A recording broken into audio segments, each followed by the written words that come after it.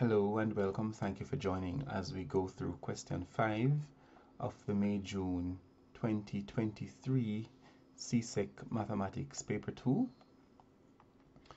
The question begins, each of 75 girls recorded the name of their favorite sport. The number of girls who chose track and cricket are shown on the bar chart below. So this is the information so far. It's a partial bar chart. Swimming, tennis, and football are missing, but we have track and cricket. And the first question is, how many more girls chose cricket than track as their favorite sport? So we need to first identify the numbers here. And the number of persons choosing track is 12, or the number of girls choosing track is 12. Now let's pay some attention to the scale on our vertical axis here. We notice that we're using 1 centimeter to 2 here. So we have 2, 4, 6, 8. And so we realize that half of a box is 1. And so by the time we get here to 16, this is half of a box. So that would be 17.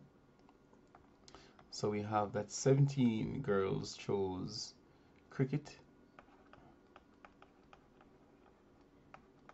And we have 12 choosing track.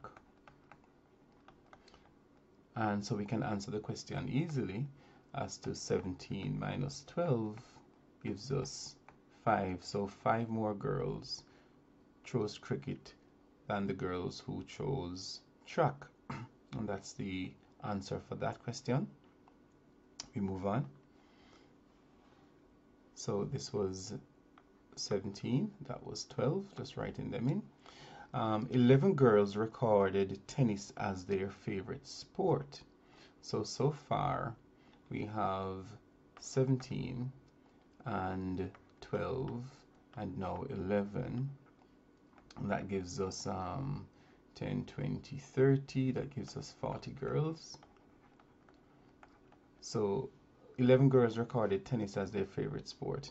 For the remaining girls, the number who chose swimming compared to the number who chose football was in the ratio 2 to 3. So let's find out how many girls are remaining. Remember, there are 75 girls. So we have 75 take away 40, and that gives us 35 girls remaining. Now this number 35 is to be shared between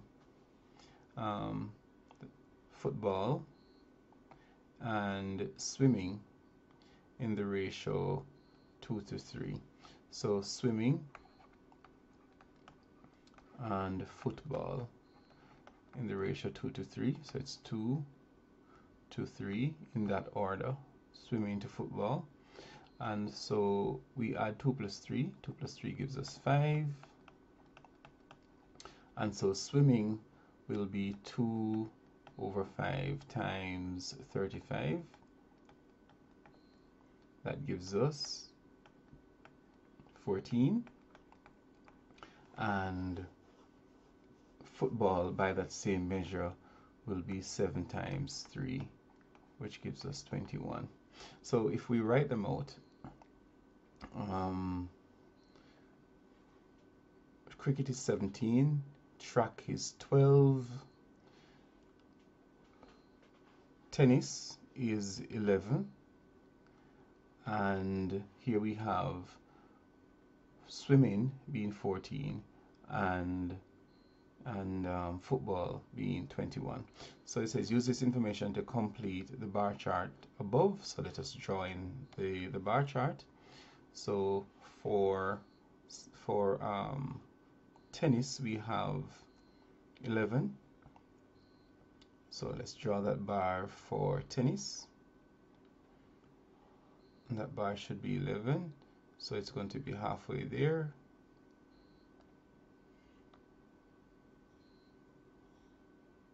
And that should be for tennis. The bar looks a little bit low. Let's just top it up a little bit. So it's halfway between there. And that's 11.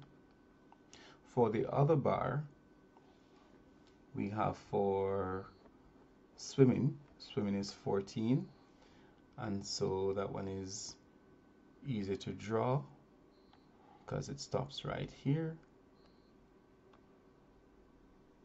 14, of course, that's 14 here, and football is 21. So let's draw in for football. Football is 21. So we go 20 here and then go halfway through that box, and there we go, and we drop that line there, and we have completed our bar graph where this is now 21. And so we can answer the question, determine the modal sport.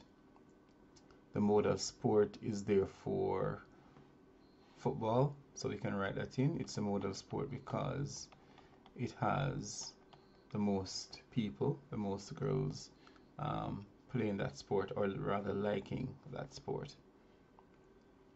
Let's move on to the next part. Here we have now, it says one of the girls is selected at random. What is the probability that she chose neither track nor cricket? So if she chose neither track nor cricket, it means that she chose swimming or tennis or football, which means 14, 11, and 21.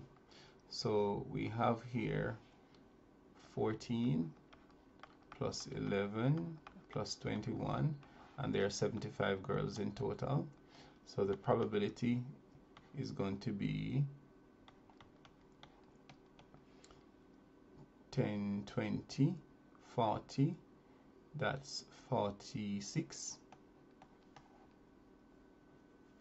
over 75, and that's our answer right there. Usually you simplify your probabilities, but here we have an even and an odd number, so these two are not going to simplify. So this is our answer here. The probability that a girl chosen at random chose neither track nor cricket as her favorite sport. And we move to the next part of the question, where it says now the information on the favorite sport of 75 girls is shown in a pie chart. Calculate the sector angle for football. Remember, 21 girls liked football.